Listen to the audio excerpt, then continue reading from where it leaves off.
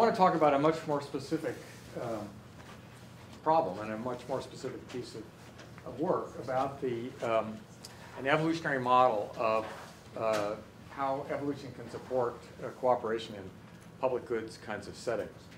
And this is work I've done with Herb Gintis and Sam Bowles, who are economists who I've worked with off and on now for 10 years or so.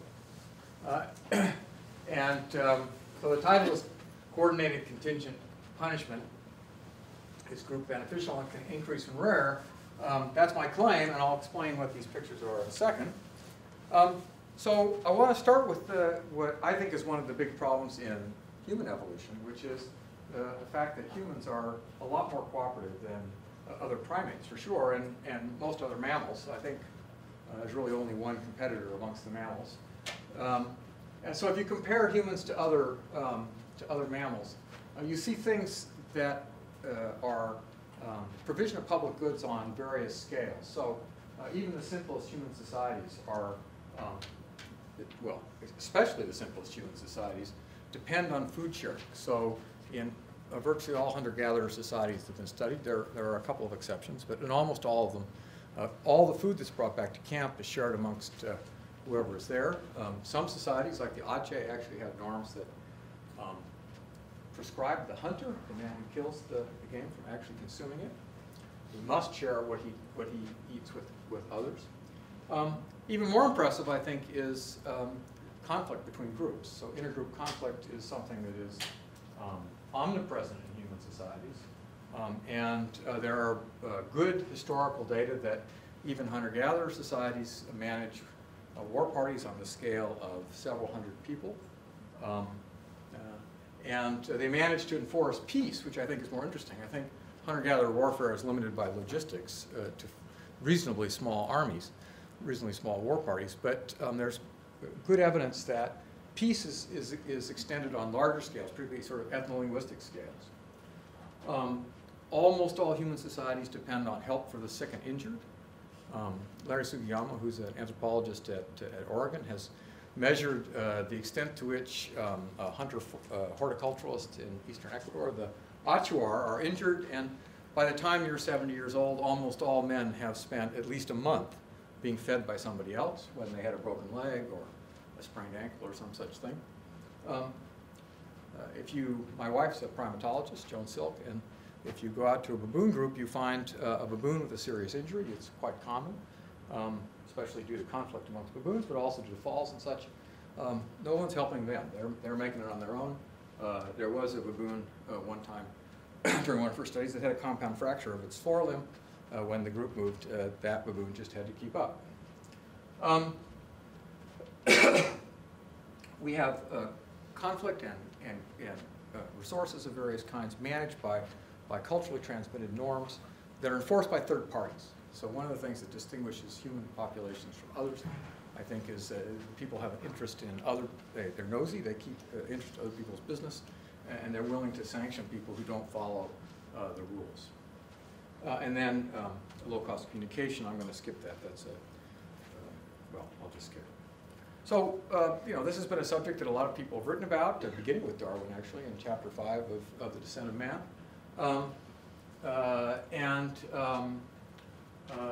Lately, there's been a lot of attention to the role of punishment, that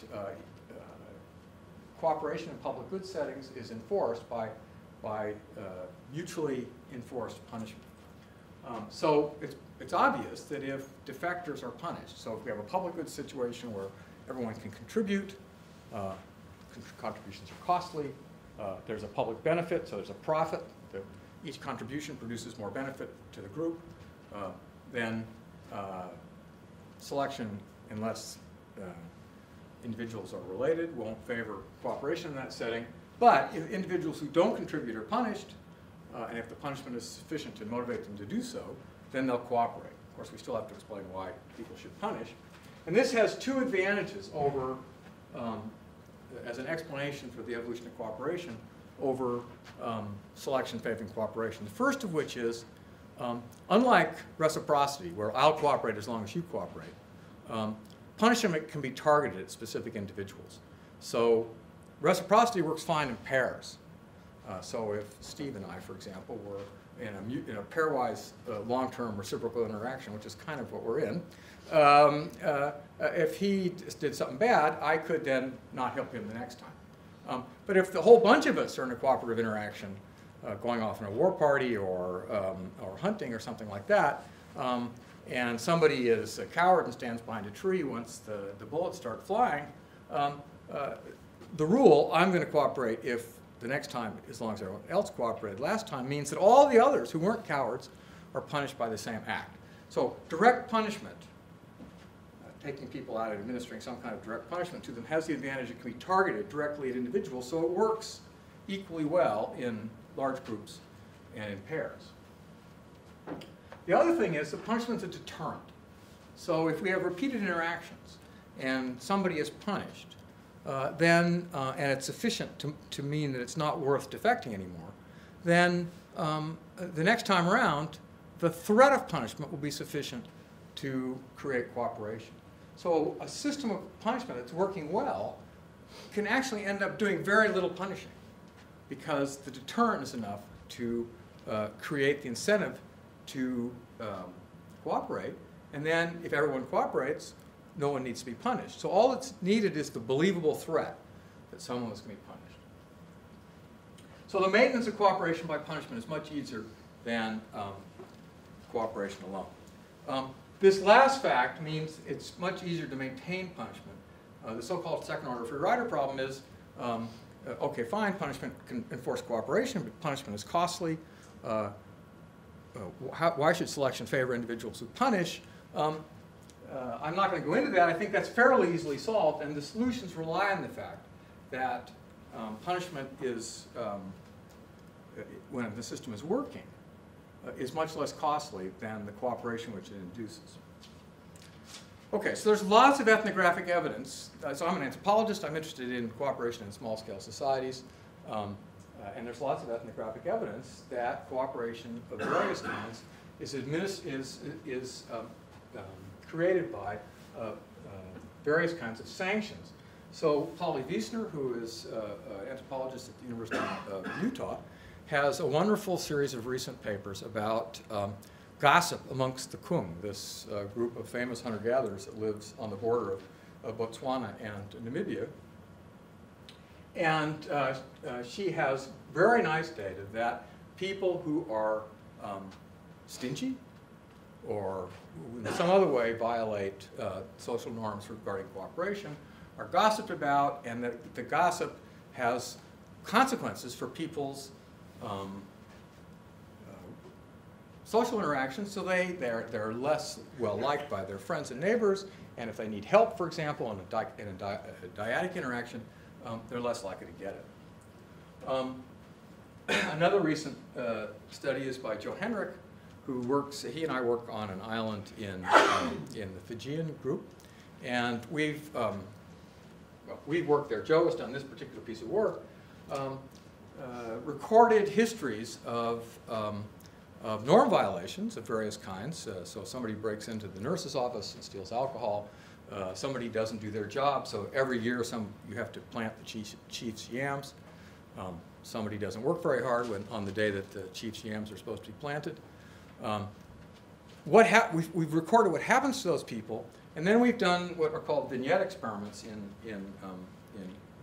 anthropology, where you tell a story. So Joe has recorded about 20 instances of actual punishment, and then you tell people stories about violations, and you ask them what would happen to that person. So you can collect a lot more data that way. The results are consistent, and that is that you get a graded series of punishments. When people break rules, the first thing that happens is you start talking bad about them.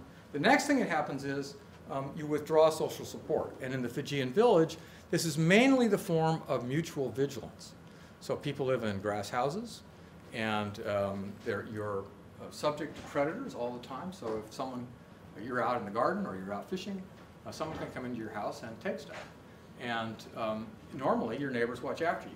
But if you've done something bad, they may look the other way while someone, and then that person can do that without themselves being subject to punishment.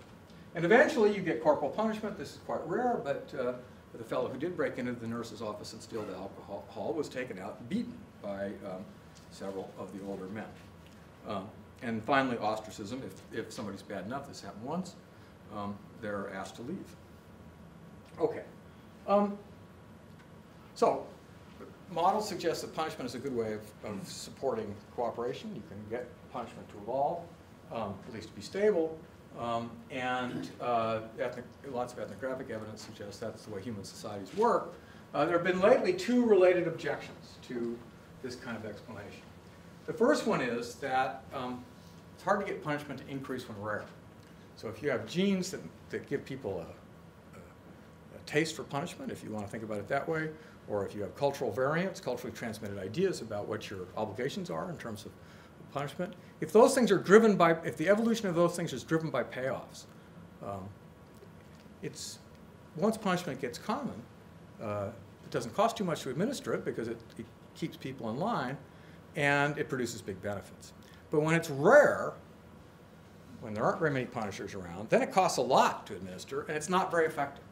So, and there's been a lot of work on this area, and it's so far, I'm going to give you an exception in a few minutes, people haven't come up with a plausible way, I don't think, to get punishment increasing when rare. The other thing is that there's been a bunch of experiments, mainly by people in Cambridge, Massachusetts, Martin Novak and others, showing that in experimental public goods game settings, punishment works all right. It makes people cooperative, but the cost of administering punishment exceeds the additional benefits that are produced. So the argument is that Novak and his co-authors have made is that punishment is not, given the reality of human psychology and in public good situations, it just doesn't produce a net benefit. So, but there's two artificialities in the models, all the models that have been done so far of the evolution of punishment. And all but one of the experiments implement, this is a case where maybe models have been too influential because people make models and then people fix up the experiments so that they're just like the model world instead of the real world. And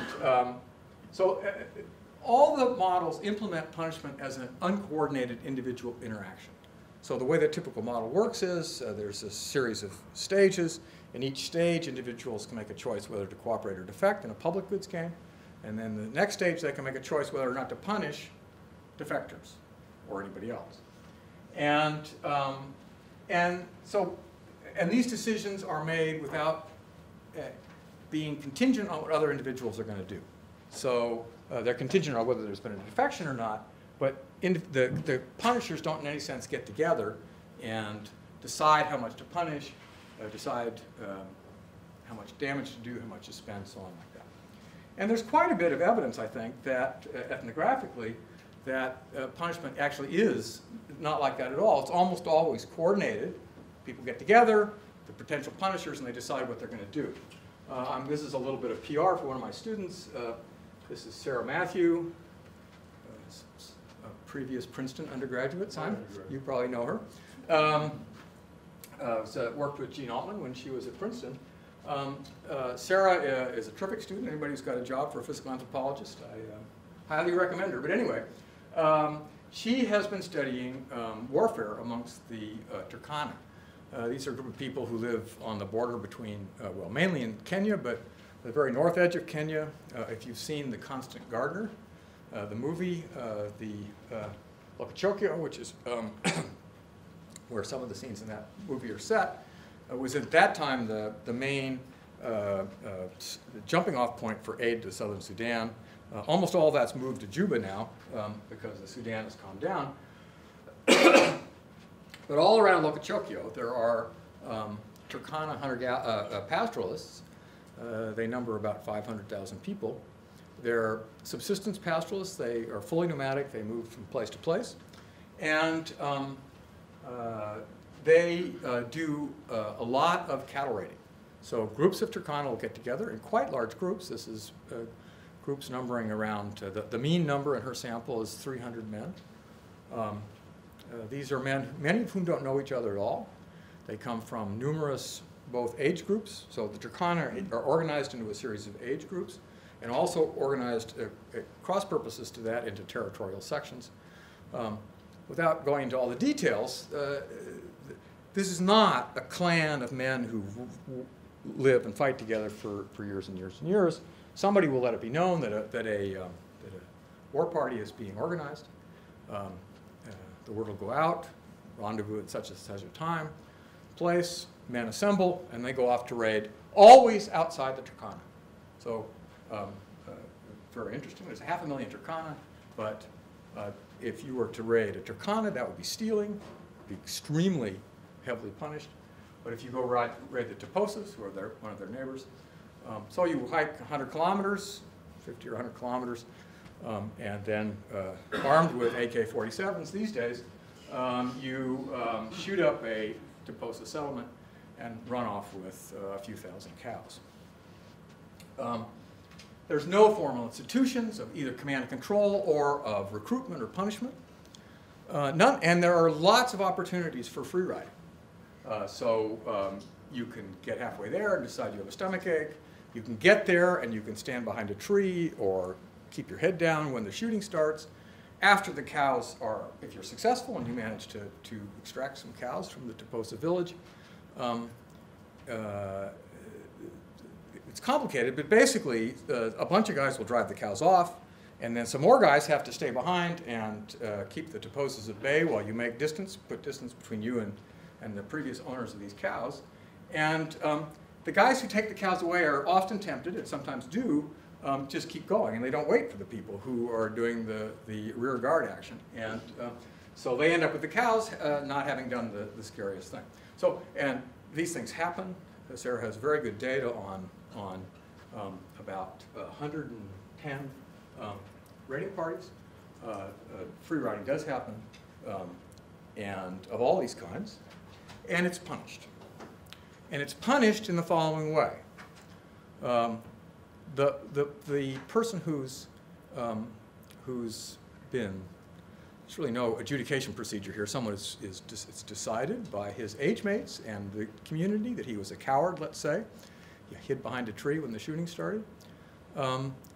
And then his age mates, this group of several, well, might even be 10 or 15,000 people, some subset of them get together and they decide whether or not this person should be punished.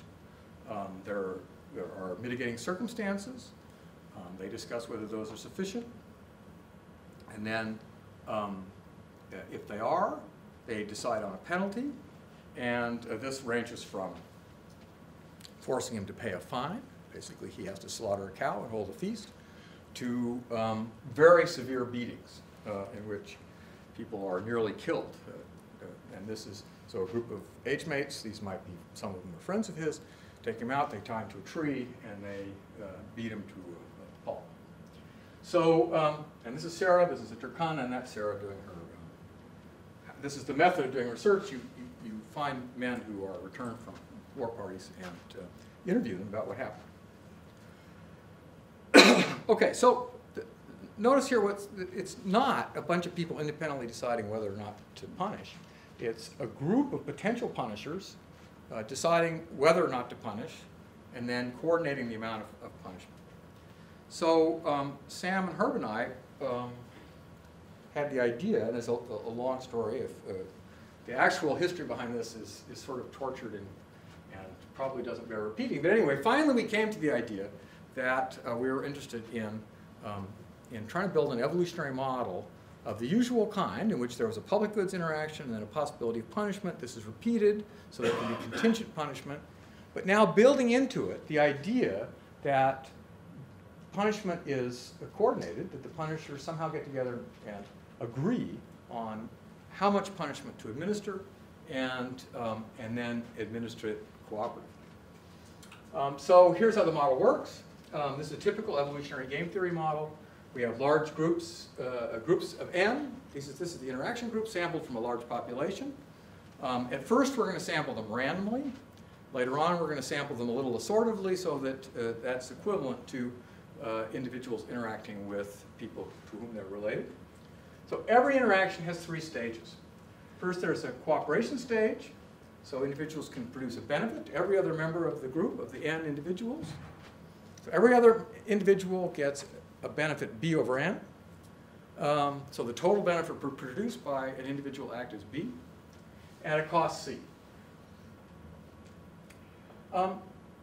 Individuals can signal their willingness to punish, and that is not free. It costs them an amount Q. Okay, so individuals are going to be able to signal their intent to punish, but that they have to ante up some money, and that's Q. And finally, Can you say a bit about the nature of these signals? What's going on? Well, in the model, it's just a signal. Yeah, In real life, I mean, it's, say, being initiated in one of these age groups that, you know, you have to be circumcised or something like that. That means that you're then have agreed to do this. Okay. Now, we'll allow liars, individuals who suffer the punishment, who pay the cost, but then don't pay the cost subsequently of actually punishing. So they'll say, yes, I'm willing to be a member of this age group. Yes, I'm willing to have that old man come after me with a rusty knife. But when the time comes, I don't actually put up. Okay, but that's coming down the line. Okay, so they administer a cost P. So that's the cost to the person being punished, and the cost to the punishers is going to be amount K divided by the number of punishers raised to a power. So the number A is going to be a number greater than greater than or equal to 1. If it's 1, then all that adding more punishers does is just divide up the cost amongst the individuals doing the punishing. There's no economies of scale. If A is bigger than 1, then more punishers mean it's cheaper per punisher to do the punishing. No, I didn't say that right. It's cheaper for the total cost is reduced as the number of punishers increase. My own sense from reading, I mean, these are just stories and anecdotes, is there's a huge advantage. The cost of administering the punishment goes down very rapidly as the number of punishers increase. So if 20 guys tie you to a tree, there's really not that much you can do to fight back. Okay, so finally then the interaction goes on the usual way at a constant probability of termination and such that the average number of interactions is capital T. So first let's consider two strategies, punishers and non-punishers. The punishers, remember, during the first stage, they don't cooperate. Then they signal their willingness to punish, and then they punish everyone who doesn't signal and who doesn't cooperate and doesn't signal. So they punish both non-cooperators and individuals who don't signal their willingness to cooperate in the punishment. Punishers don't cooperate, they don't signal, and they don't punish. And then in subsequent interactions, oh, I shouldn't say that. I've jumped a step. So if there's this number tau, and this is going to be the number that is the central number in the punishing strategy. If I look out and I see tau, if I'm a punisher, and I see tau other individuals willing to punish, and they've signaled that, then I punish. If it's less than that, I pay the cost of the signal and I don't actually punish. So I make my punishment contingent on how many punishers are willing to go along with me and punish. So that's the contingent part. The coordinated part is we work together. So I want you to notice here that there's been a bunch of models of cooperation and punishment, and a couple of years ago, Laurent Lehman and Laurent Keller and a couple other guys wrote a rather, let's say, pugnacious article arguing that all these punishment models are just only work because there's what will be equivalent in a genetic model to complete linkage between the punishment strategy and the cooperation strategy. And I'll come back to this at the end, but I want you to notice here that punishment is an inherited, I'm sorry, this should be, cooperation is not an inherited trait, it's a choice, as they used to say in my daughter's preschool. Actually, they would often say it's not a choice when the kids want to do something bad. But so cooperation is a choice. Every individual chooses whether or not to cooperate, depending on whether they're going to get punished for not doing it or not. Okay, so defectors get punished if there are enough punishers around, and so defectors have to make an assessment. Individuals, both the punishing types and the non-punishing types, have to make an assessment. Are there enough punishers in this group that it's worth that they're going to punish, and I have to go along with this cooperative deal. Does that distinguish these species from other organisms like ants, for example? Well, ants have punishment, actually. Bees and ants have enforcement of social norms, but I think the reason it works is a completely different one. So it's not contingent on. So this is going to work. You'll see, even though the relatedness among groups are formed at random. There's no relatedness at all in these groups. People like Francis Ratnick and others who've studied punishment in social insects are convinced, and I guess I'm convinced by them, that mainly runs on relatedness, occlusive fitness kinds of. So in this kind of setting, you wouldn't get any punishment. So the mechanisms the evolutionary mechanisms that create punishment in social insects are different than the ones that I'm. So this is a repeated interaction. So individuals, the punishing individuals, if they're going to evolve, are going to have to evolve because they're going to have to induce enough cooperative behavior that they're compensated over the multiple periods of this interaction by cooperative behavior of others to pay them for the cost of punishing. Okay, do you see what I'm saying? Okay, so this is just, maybe this is a little bit too much inside baseball, but this model does, there is no linkage whatsoever between punishment and cooperation, and we'll see punishment evolves quite nicely.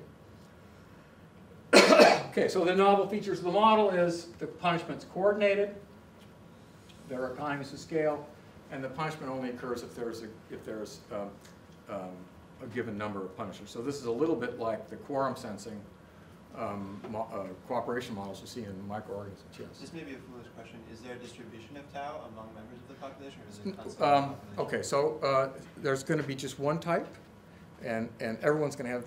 There's going to be guys who have no non-punishers, and there's going to be guys that just have. Everyone has the same value of tau. Now, it's a very good question. You'll see it's my last slide, basically. So this is a kind of typical game theory model that we take these fixed strategies. What would happen if there was a little bit of fuzziness in what tau is? I got my ideas, but I have no results about that. And they're good, as you'll see, there are good reasons to be a little worried about that as I'll go through the model. Okay, so the parameters matter. Sometimes to get the idea they don't, but so the cost is just that we can pick just for that just sets the units of fitness here. I'm going to set the benefit so it's only twice the cost. So that's really crummy public good, right? So that means, for example, that would only be favored amongst full SIBs if it was kin selection driving this. Not much benefit. The punishment has to be bigger than the cost of cooperating, otherwise no one's going to cooperate. So I'm going to make P 1.5 C, and K, the cost of a single individual administering punishment, is the same as the cost of punishing. The cost of signaling is the same as the cost of being punished. I've got some economies of scale. There are errors. So throughout this period, individuals who mean to cooperate sometimes defect by mistake. They have to be punished too, because you can't distinguish them from and that's very important in models. You can get a lot of cooperation and punishment to evolve if you assume a noise-free world in which, because then punishment is free once it becomes common. Okay, so you need some set of noise so even when you get near equilibrium, the punishers still have to do a little punishing. So I'm going to assume 10% error rate, which in a group of 18, that's a sort of hunter-gatherer sized group, means that on average something like almost 2 individuals are defecting by mistake each time period. And 25 time periods, so think of this in the terms of warfare. The Turkana, for example, in a man's life, the average number of war parties that he goes on is something like 25. So men fight from about age 20 to about age 45. Sometimes it might be 60. Some guys might only go 15. But so this is not something like food sharing, for which the number would be hundreds, or or other kinds of altruistic interactions which occur more frequently. Okay, so here's the results. So far we've only got two strategies, so we're just looking at the evolution of the frequency of one of them. I'm going to keep track of the equilibrium frequency of the punishing type. So up here the population is all punishers, and down here it's all non-punishers. And this is the threshold that the punishers use to administer, to govern whether they punish or not. So down at this end you've got guys, so here at 0 you've got guys that always punish, and here you've got guys who only punish if every other single individual in the group punishes. Okay, the red dots are stable equilibria and the blue dots are unstable equilibria. So when groups are formed at random, non-punishing is always evolutionarily stable. A population of all non-punishers can resist invasion by punishers. But above a certain threshold, so in this case it's 2, this is actually with the parameters I showed you, there's a second equilibrium in which you end up with a mix of punishers and non-punishers. Okay? So there's 2 stable states for all thresholds bigger than 2, and we'll see that varies depending on the parameters. Okay, how to understand this? I think this is a very simple model. It's got a bunch of artificialities in it, but I think it does produce an interesting insight about how this whole system can work. And I think the way to see that is to think about these threshold groups. So groups in which there are tau plus 1 punishers, only in those groups does the marginal punisher get a benefit. Groups that are smaller than that, individuals signal, they pay the cost of signaling, punishers signal, they pay the cost of signaling, and nobody cooperates, they just lose. Okay? Groups bigger than that, each punisher could switch to a non-punisher and increase their fitness because they're supernumeraries, right? There are more punishers than you need to guarantee long-term cooperation. They're going to punish the errors. They're going to get no more extra cooperation. So it's only in these threshold groups that punishers have an advantage. Okay. Now that doesn't sound very promising, but I think I'm going to show you a graph here. I think it explains why the model generates a mixed equilibrium. Okay, so I'm going to walk through this.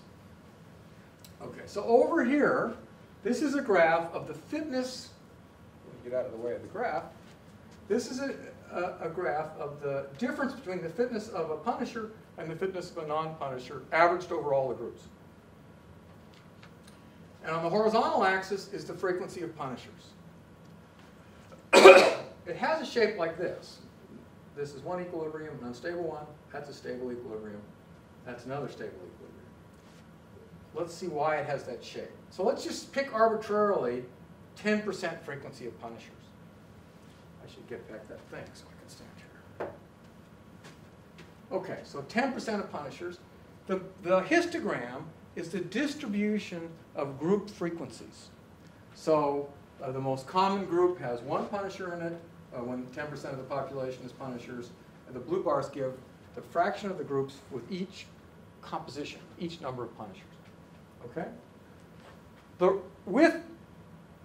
So here we're looking at the evolution of punishers who require 5 other guys to go along with them before they'll punish. Tau equals 5. So when the frequency of punishers is 10%, there aren't very many groups of that kind. It's only in this red marked group that punishers have an advantage. In all the other groups, they have a disadvantage. Okay? Now let's increase the frequency of punishment. So suppose it's about 30%.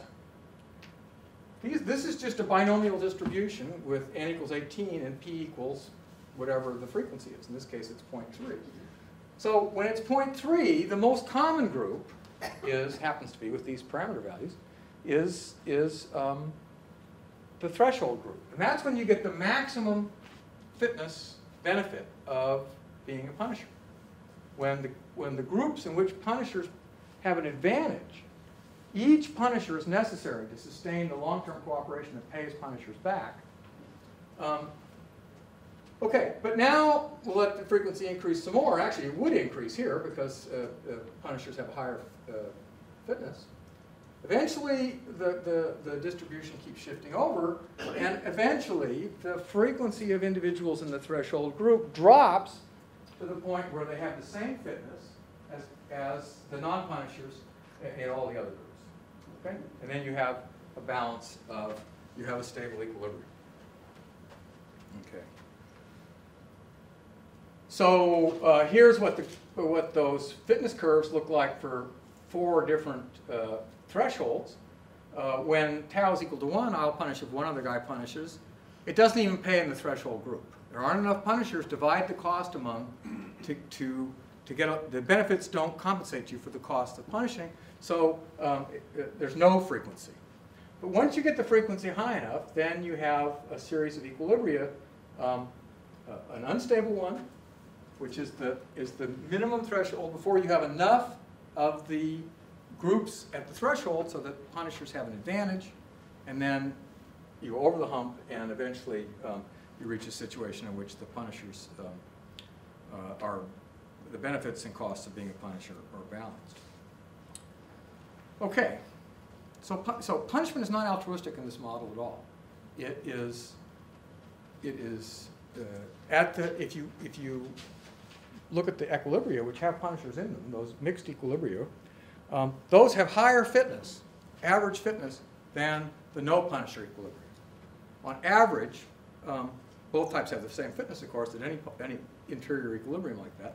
And that fitness is higher than they would achieve if they were all non-punishers. Okay, so there is a net benefit from punishment. And there's no altruism here. This is just individual self-interest. I can't tell you how long it took me to convince Sam Bowles of that. But anyway, I'm sure I'm not completely convinced. I've got him convinced yet. But anyway. Okay, so this whole thing depends on we're a bunch of punishers. Who are we signaling? We're signaling each other. We're not signaling the defectors. They go ahead and defect. They don't pay attention to signaling. They don't believe they're going to be punished until they're actually punished. But we're signaling the other punishers that I am a punisher and I'm going to punish if you punish. And so the question is, what would happen if, how big does the cost of punishing have to be to keep the liars out, individuals who induce others to punish by saying they're going to punish and then don't? So you introduce a strategy that signals but doesn't punish, and then later on it cooperates, but it doesn't punish. Okay, so it acts like a non-punisher except during the first period when it lies. It says, I'm going to punish. If you guys go ahead and punish, I'll help you, and then doesn't. You can show actually analytically that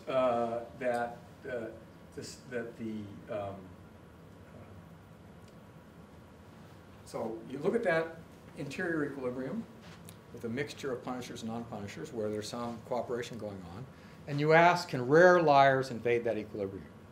And the answer is, rare liars can invade only when the cost of signaling is greater than the expected cost of being punished on the first term. And it turns out that this is very close to the cost of a single punishment act in most situations. Liars lie all the time. Liars defect all the time.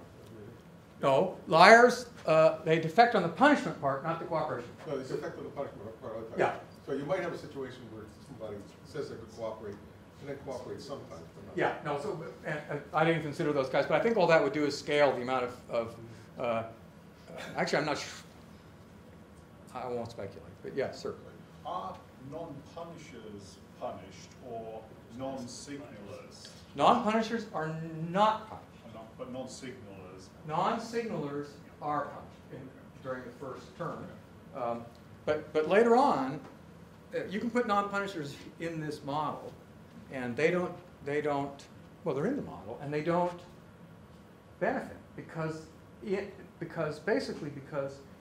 in those marginal groups, they screw things up. And it's those marginal groups, I mean, you lose the long-term benefits of cooperation in the marginal group. This is why the liars don't prosper in this model, because they lie And then cooperation collapses in the marginal groups, which are exactly those groups, which are the key things to keeping punishment, making punishment pay.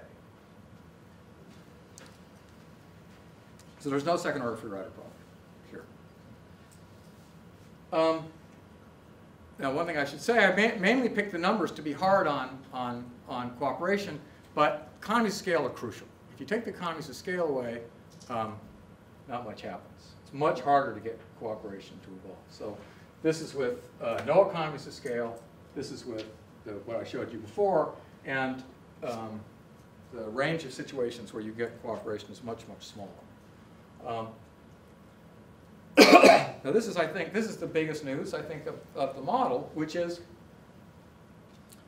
okay, so far it's a lot like other models. There's a stable situation in which punishment persists, and there's a situation in which non-punishers are, when non-punishers are common, they stay common. How do you get it started? And the answer is a small amount of relatedness is enough to destabilize the non-punishment equilibrium. So this is the solution that Hamilton and Axelrod introduced in their famous science paper for the evolution of reciprocity. So reciprocity has exactly the same situation. All defection is always evolutionarily stable. Tit for tat is evolutionarily stable, but that's with random interaction. But add a little bit of assortment. So tit for tat individuals are a little more likely to interact with each other than chance alone would dictate. Something that would happen in a viscous population, a population that's spread out in space, in which there's a lot of gene flow, but not complete mixing every generation, so you have a little background relatedness, and that leads genes that give rise to tit for tat to be more likely to interact with tit for tat. So the same thing goes on here. So I'm assuming now that the correlation between types when groups are formed is either 0.035 or 0.07. So that's relatedness values of 0.035 or 0.07. These are two numbers, two dueling numbers for the what we'd expect for human hunter-gatherer groups. So Sam Bowles published a paper in Science a couple of years ago assembling data from hunter-gatherer groups, mainly based on classical markers, which showed R values around 0.07. Linda Vigilant, who is a geneticist at the Max Planck Institute in Leipzig, has a much better data set, in my opinion, well, not in Sam's, a microsatellite data set from a large group of hunter-gatherers in Angola and another group in northern Australia. And the numbers she gets are about half of what Sam got, and they're actually exactly the same that people get for chimpanzees in West Africa and at Christoph Bosch's site. Okay, so these are kind of reasonable numbers for relatedness. And now notice that for low thresholds, there's only one equilibrium. The only stable equilibrium is a mix of cooperators and punishers. The small amount of assortment is enough to destabilize the non-cooperative equilibrium. Okay? Just the same way it does with reciprocity. What am I 5-6 minutes. 5 or 6 minutes, great. I'm sorry, you're the boss. Okay. Group size doesn't matter very much here. This is very surprising. So we changed the parameters so that the groups are size 36 or size 72. Notice that I've upped the benefit-cost ratio here to 4. With 2, you don't get anything in groups in 36 and 72. But add a little bit more group benefit, and you can get punishers to increase when rare with low levels of relatedness. This is Vigilance data estimate, not to Bowles. The rest of it are kind of obvious things. If you make cooperation more beneficial, you get more punishment. It's the benefits of cooperation that are paying the punishers for punishing. In those threshold groups, the induced cooperation that only punishers get is what's compensating punishers throughout the population for the cost of their punishment. So if you make punishment more beneficial, this curve shifts this way, and you get more cooperation, more punishment. If you make punishment more costly, you get less of it. Big surprise. So here's the assumption in the base case model. If you make it twice as costly for one individual to punish, another individual, you get less.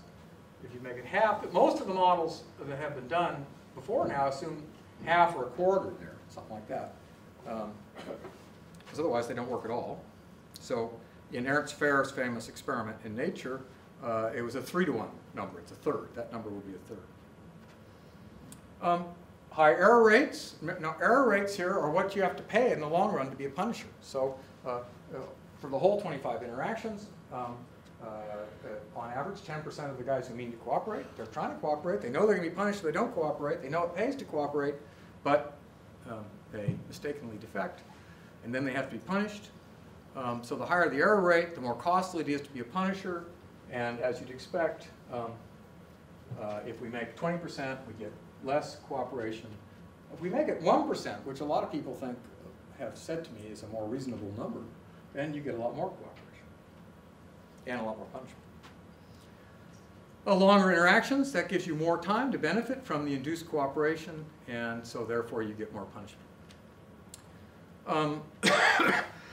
Let me take a dig here at Laurent Lehman and colleagues, who I'm kind of irritated with, but that's a slightly attractive gloss on what I actually feel about Laurent. But anyway, so they assume cooperation is an inherited trait, not a choice. And this is hidden, basically, in all their models. They assume that selection is so weak that when you write down relatednesses, or alternatively, the amount of variation between groups, you can do that ignoring selection. So it's just migration and drift that do the work. And that means that punishment is not inducing, it's not changing the frequency of cooperation in the groups that the punishers are in. It has effects on the global population, but it doesn't affect the amount of variation in cooperators among groups. And as a consequence, this whole system of punishing, being a deterrent, creating cooperative individuals, and those groups do better, can't work in their models. And so this is an extreme version. Not only isn't cooperation linked, it's completely contingent on the social environment. It doesn't evolve at all. It's a choice. Okay, I'll be finished now. Just a couple of problems. Your problem is, first problem is there a ratchet? So small amounts of, guys with low values of tau, low thresholds can get in with small amounts of relatedness. Can you then imagine that it would bump up ratchet-wise from larger and larger values of tau? The answer with unrelated groups, randomly formed groups, is no, for sure. Higher values of tau are always selected against. I haven't been able to do the calculation yet for relatedness, but I think if you make relatedness high enough, it's going to generate a ratchet where you jump up one tau after the other. What about bad guys who punish defectors but don't themselves cooperate? Seems likely that they could come in. And then that brings in problems of coalitions, because then you might think there might be several different groups of people who might want to do that. Interesting to think about, hard to model. This is your question. I think it's a really important question. Errors and variation in tau, I think, are very important to look at, because everything hangs so much on being in that threshold group. And finally, I worry about the scale economies at larger values of n. So basically, the model assumes that each defector is taken out by themselves one at a time, and they confront the however many punishers there are, and they're punished, and then the next guy comes in the door and is punished. And you might think that that would lead to diseconomies if there were enough guys that needed to be punished, and that's not in the model either.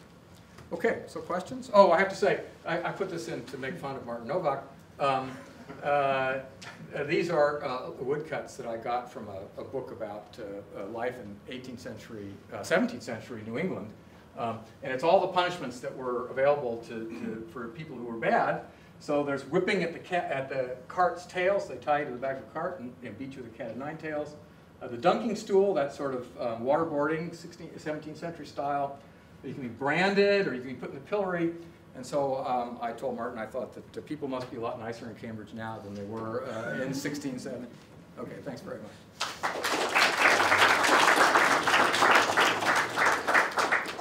Simon. thought about what happens if you have a lot of different groups with different structures and you have some movement? So her, It's yes, just, for example, a low relatedness group would provide a source from which individuals could go out. Mhm.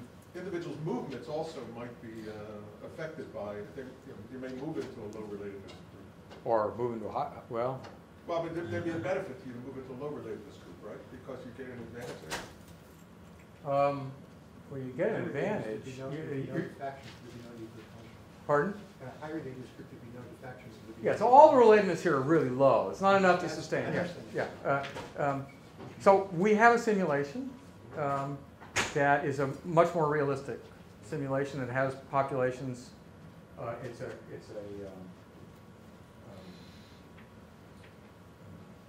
island model kind of population structure.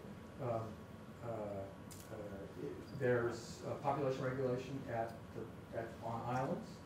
Individuals move back and forth. They're born into islands a certain fraction. It's a typical kind of, Taylor style model.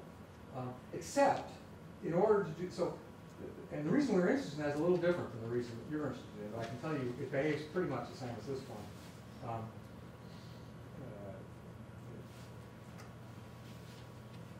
So we were interested in, because this first period is kind of weird, right? From a real life point of view, there aren't first periods, right? So in the simulation, these groups just go on, and each time somebody moves in, everybody counts. Do we still know there's enough punishers?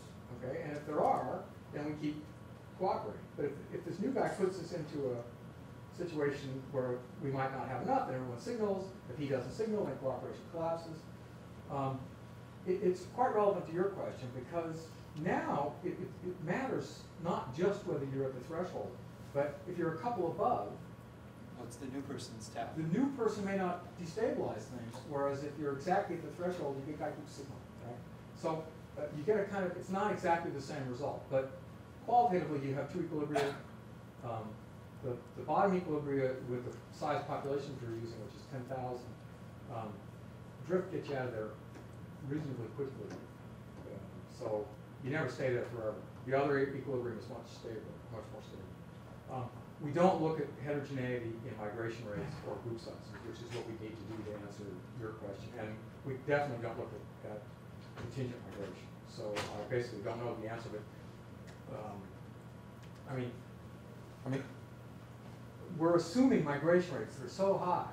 So even in this simulation, that the relatednesses are quite low. So we're trying to get to hunter-gatherer kind of relatednesses. So there's not much room for anything like that.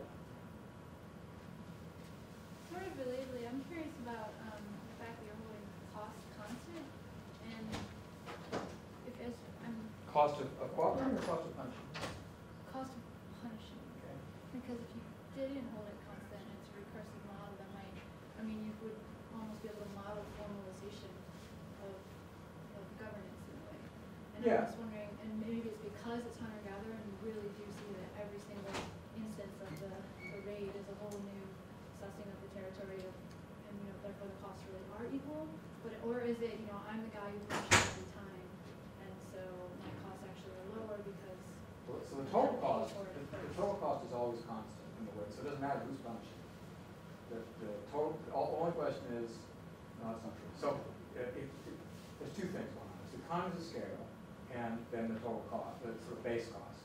And the more guys you have, the total cost goes down according to economies of scale. We don't let that vary at all. I haven't thought about it. You need some principled way to make the cost decline.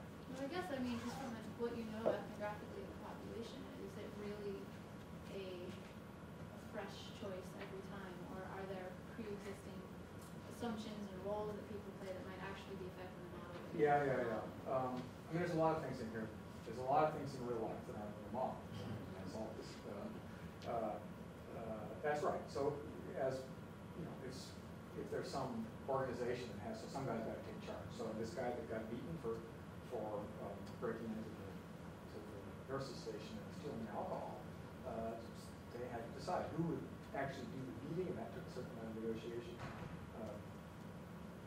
It could be that that would lead, there would lead to, you know, you end up with policemen and or semi-formal roles that would make that cheap. None of that's in the model. The other thing which is not in the model, which I think is kind of along the same lines, is this idea of legitimacy. So one of the things that's really clear about punishment in ethnographically is this idea that legitimacy is important. So that you're a person who did something wrong, you're a coward. A bunch of your age mates get together and they tie you a tree and they beat you up and they demand that you slaughter a cow and have a feast. That's completely legitimate. No one will say anything bad about any of us. Won't cost us anything in terms of social reputation, in terms of long-term interaction in society. If you're a perfectly normal person, you haven't been a coward and we tie you to a tree and beat you up and extort a cow from you, that's not legitimate at all. And I think that's revealing all the problems of this story. But I mean, nobody's asked me this yet, but somebody should be thinking this. Well, why don't 4 or 5 other guys get together and punch back? And say, you know, if you punch me, I'm going to punch you, so, you know, fuck off, basically. And this, I think, has to do with legitimacy. That if they punch back, that's not legitimate. They lose social capital.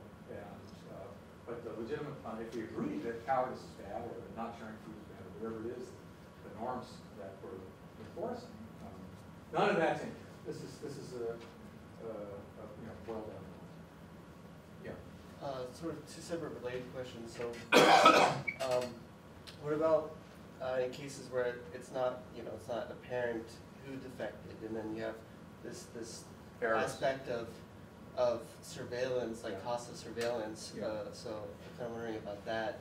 And separately, what about sort of this additional benefit of punishment being that people don't defect because of like imagined punishment. You know? Yeah, well, okay, so we're going to hear about religion later, maybe we'll hear about that. But so let me ask the first question, which I can actually say something concrete about. The second question, you know, there's this idea, well, let me answer the second question. There's this idea that you know, if you're worried about spending eternity in a burning tomb, to take an example from Christian beliefs about the afterlife, then maybe you'll be a little more careful in real life. I've written some stuff about that. But that requires another whole world of assumptions, and you have to have some reason why people would believe such things, and so I guess I would just like to put that off the table for a second. I think you can understand that in sort of in terms of selection processes acting on cultural variation, but it's a completely different kind of process than this one. The question about monitoring versus punishment is a very important one. So in models in which there's a second order free rider problem, there's a huge difference between monitoring and punishment. So punishment is something that you only have to pay for when somebody defects. So that means that as punishers get common and defectors get rare, punishment gets cheaper and cheaper and cheaper. And if there's no errors, in the limit it's 0. And then you have these funny knife edge equilibrium, which I don't think are very realistic. But monitoring is just like a high error rate, right? If it's costly. Costly monitoring, you have to pay every time no matter what. And so that makes it much more like regular cooperation, and the asymmetry between punishment and cooperation disappears. They become very similar to each other. None of that applies here because there's no second order free rider problem.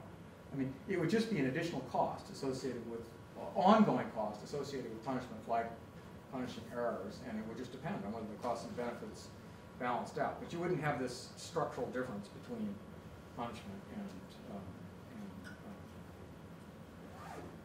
monitoring. Did I understand, if I understand correctly, Yeah. in a punishment equilibrium, only people who are ever punished are people who are actually innocent? No, the first generation, the only way you convince a non-punisher to cooperate is to punish. So you can make a model in which the non-punishers pay attention to the signal, just like the punishers. And then you're in a world like the one you described. No one's ever punished except for innocent slaves. Okay, but that world is way too easy. I mean, you get tons of punishment very, cooperation very easily. And I don't think it's very realistic, because the ancestral Yeah, no, stuff, okay, so, but let me understand why it is, why this one isn't that? because during the first period, all the non-punishers Yeah. are punished for actually defecting. And the only reason they cooperate is because they associate being defecting with having been punished. That's the first period, then there's a, And after that, unless they get some further information, for example, there was a liar in the first period, and they now know there aren't going to be enough punishers the next time, then they all defect. they're all, Well, they're not punished then, because there aren't enough punishers to do the job. Everybody. oh, well, yeah, that,